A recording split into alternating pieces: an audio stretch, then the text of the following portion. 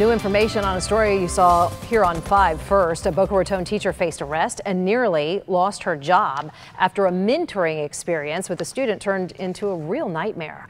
A number of things led to the problem, but ultimately she believes teachers do not get enough mentoring coaching. And as News Channel 5's Alana Quillen reports tonight, the superintendent agrees.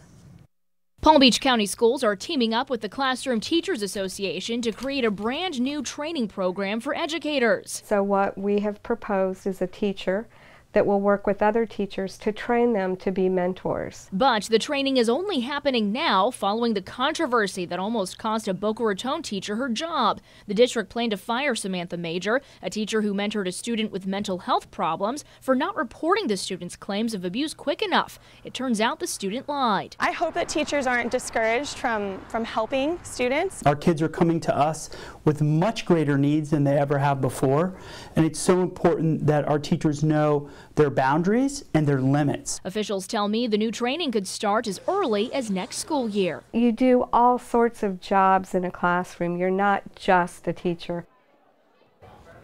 Alana Quillen reporting there for us. The CTA is also applying for a grant with the American Federation of Teachers to train 15 local teachers this summer in mentorship.